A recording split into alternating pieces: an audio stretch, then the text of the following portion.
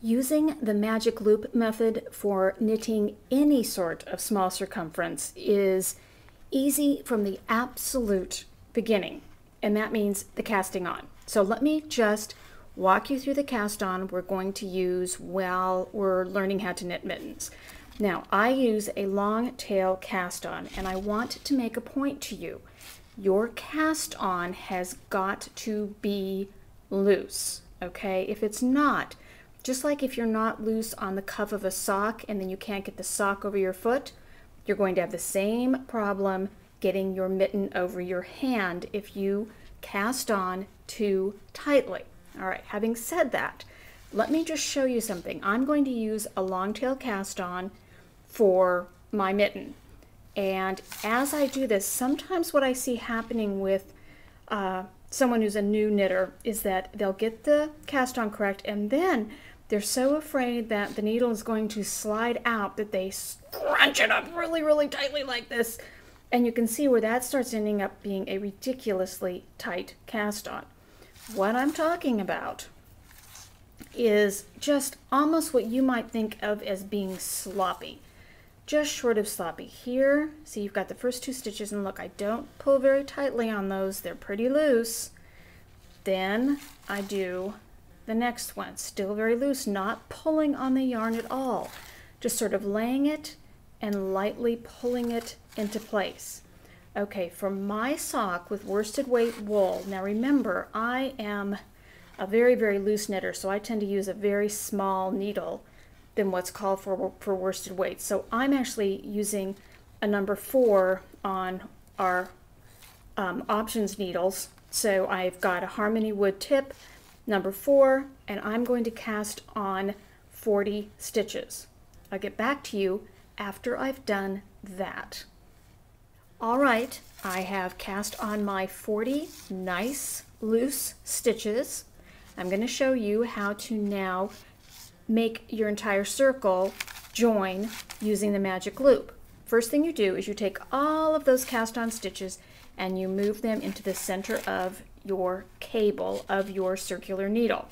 Now I like to then kind of do a flip over so that the part where I was casting on is in the back, okay, the farthest away from me, and the part that's still unattached essentially is closer to me. All right, then what you do is you count half the stitches. In my case it would be 20, so I'm 2, 4, 6, 8, 10, 12, 14, 16, 18, 20. I then bend the cable. That's why having a flexible cable is such a great thing. Pull it out until I have both of the needle tips at the other end. So I have half the stitches on one needle tip essentially in the back or the farthest away from me, and the other half of the stitches, see, look at this here. Now don't worry, you've got this huge loop here, but that's going to be basically put in half later. So now I've got half of the stitches, and I make sure that all of the little bumps of the cast on are facing down, so I know I haven't twisted it. And then, now that I've done that, I pull the back needle out till I have about half of the amount of loop as I used to have, and then I bring it forward, and from now on it's just as though you were knitting with just these needles, okay? Don't really pay attention to anything else. What you're going to do is you're going to take the cast on part, the tails. Now, there are a couple of tricks I just want to share with you that are really great to know.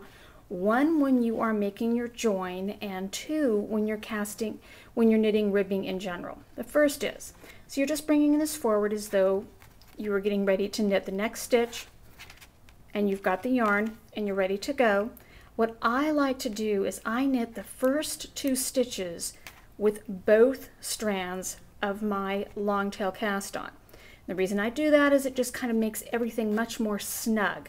Once I've knit those first 2 stitches, and in this case I'm going to be doing a knit 2, purl 2 ribbing, I will drop the tail and continue with the 2 purl stitches with just 1 strand.